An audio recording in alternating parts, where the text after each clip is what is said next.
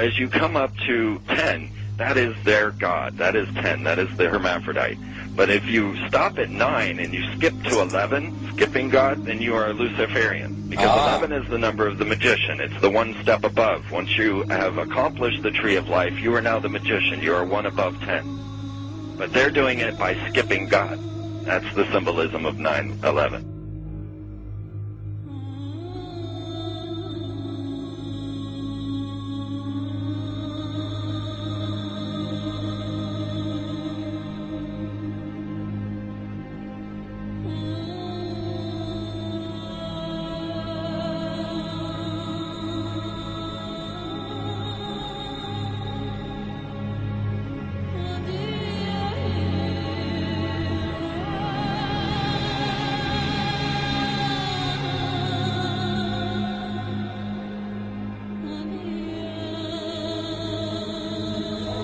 It is a big idea, a new world order.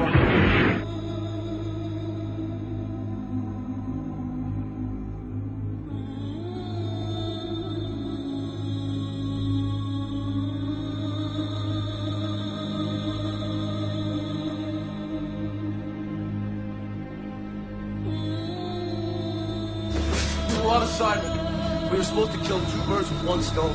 In Fight Club, Project Mayhem destroys a giant bronze spherical sculpture. This seems an obvious reference to the sphere at the World Trade Center complex. Trust me. Everything's gonna be fine. In a pivotal scene reminiscent of 9/11, we see the destruction of skyscrapers and the change of a skyline. Second anniversary of the 9/11 attack on the World Trade Center, George Bush asked for an $87 billion increase in military spending.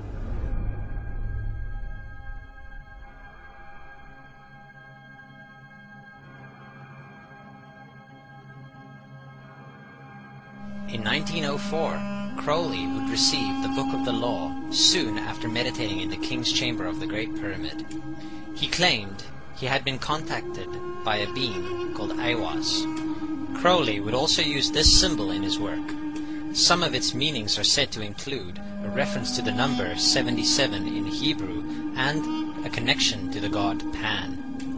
Crowley made this drawing of a non-human intelligence he saw during a ritual. Synchronous 23 has made the connection between Aiwass and the Wizard of Oz, and has further pointed out the similarities between Crowley's grey alien-like drawing and the depiction of the projection of the Wizard of Oz in the film version. The much overlooked theory has been put forward on the internet that when we are looking at George W. Bush, we are actually seeing Aleister Crowley's grandson. I have suggested that this video footage of George W. Bush reading The Pet Goat, coinciding with the start of the 9/11 mega ritual, is in fact a dedication of the 9/11 mega ritual to the great god Pan by Aleister Crowley's grandson.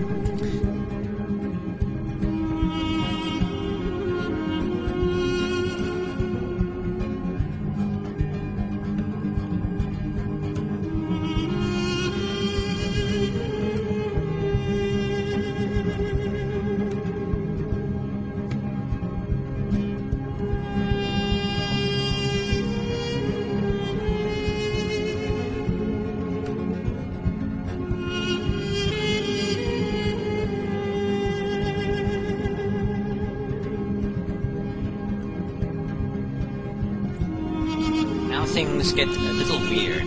This is the 1978 version of The Wizard of Oz, The Wiz. Again we see the Emerald City connected to New York. On arriving at the end of the Yellow Brick Road, Dorothy and her companions go through the circular portal. Through the door we see 3 pyramids. Behind the pyramid shape, in between the pyramid pillars of the World Trade Center, we see the sphere, the representation of the Kaaba.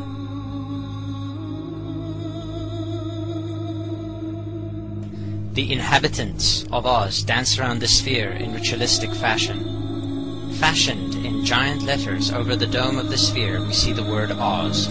Oz, symbols of Pan and Aiwass. Seen smack at the heart, where the new Aeon was ushered in, and and where the Stargate was opened.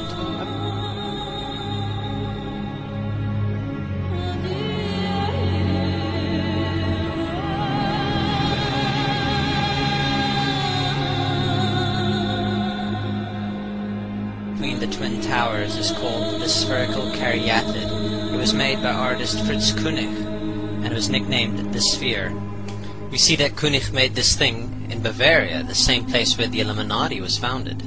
The most interesting fact about the placement of the Sphere at the World Trade Center Plaza has to be that architect and designer of the World Trade Center, Minoru Yamasaki, intended the plaza itself to be a representation of the Grand Mosque of Mecca, the Sphere in particular taking the place of the Kaaba.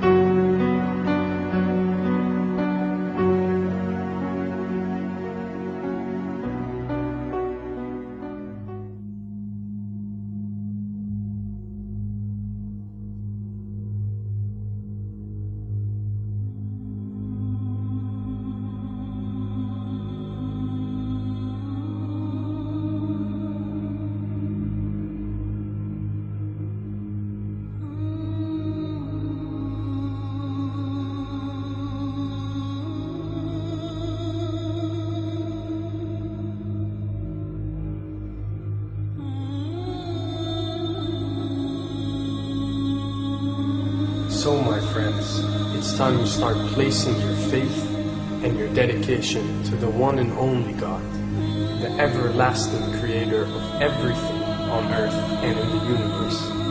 He is greater than anything our minds can comprehend. Do you know how many times Muslims are required to circle the Kaaba and revisit it? 7 times, each counterclockwise. Would you like to know why? You see, what binds us as humans to this life and to this dimension and to this earth is the limits of time and space. We are bound to this dimension and this reality through time and space. Hence, if one wants to leave this dimension or leave this reality, he needs to break away from time and space. So when you visit the Kaaba and you rotate counterclockwise, what is this practice actually doing? It is literally helping you elevate your soul and elevating yourself to break away from time and space so you can touch something so unique and so beautiful and so powerful that it changes your life forever. And if you don't believe me, ask anyone who has visited the Kaaba how he or she felt or how their lives have changed ever since.